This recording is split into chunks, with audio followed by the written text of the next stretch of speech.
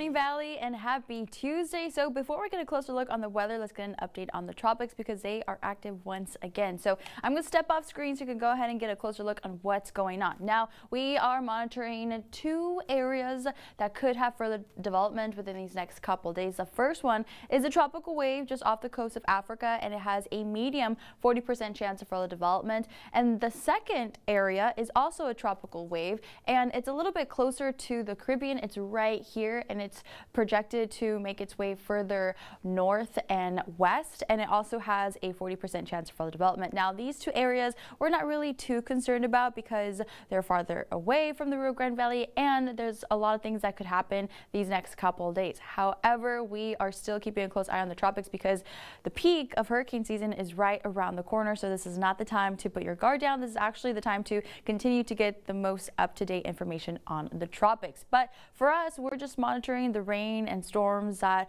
are going to filter in later on this afternoon and early evening. But that's actually really good news because that's going to keep us from being hot. So most of us will have high temperatures in the low 90s, maybe the upper 80s for some, depending if they get a lot of cloud cover and rain. But some of the storms that filter in are just general thunderstorms for the entire Rio Grande Valley.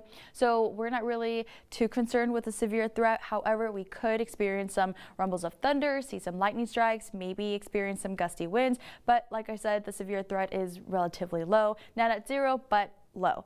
And for rainfall totals, some of us could have a good amount of rainfall totals these next couple days, anywhere from 1 to 7 inches. And of course, localized higher totals could be possible. And that's why we have a level 1 out of 4 marginal risk for excessive rain all the way until Thursday, because some of these storms could produce pockets of heavy rainfall, especially since some of them could be slow moving as we head into these next couple days. So remember to pack the rain gear, drive a little bit on the slower end, and give yourself some extra time before heading out the door.